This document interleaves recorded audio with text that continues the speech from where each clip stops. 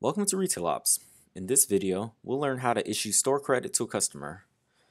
It's important to note that currently, RetailOps store credit is not integrated with any sales channels such as Channel Advisor or Magento, so RetailOps store credit is wholly separate from, say, Magento store credit.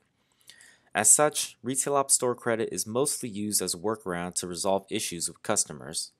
Now let's jump into RetailOps. To start, let's go to the customer service search tool.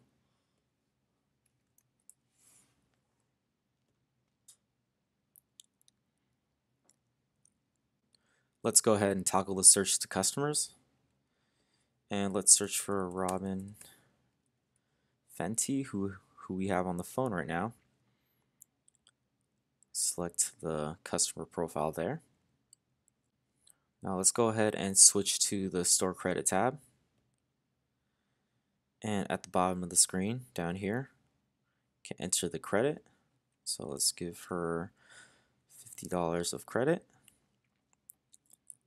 And enter a reason for the store credit. So let's say it's simply for customer loyalty.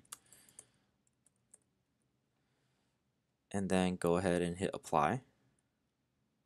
And now Robin has $50 of store credit.